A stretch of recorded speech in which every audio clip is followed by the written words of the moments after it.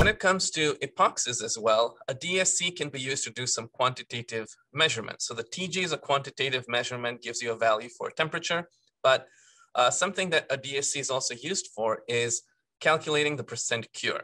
So let's say you have a epoxy and it's not cured at all. You run it on the DSC, capture the entire exotherm, find out the total enthalpy related to the curing of this epoxy.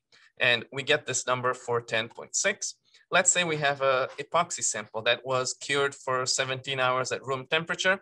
We take that sample, place it in a DSC pan, run it on the DSC, and look at what we see. And what we see in this sample is we see a glass transition followed by a small exotherm.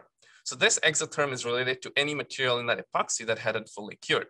So by knowing the amount of energy for the uncured portion and knowing the total enthalpy you should expect for a fully cured epoxy sample, you can calculate out the percent cure.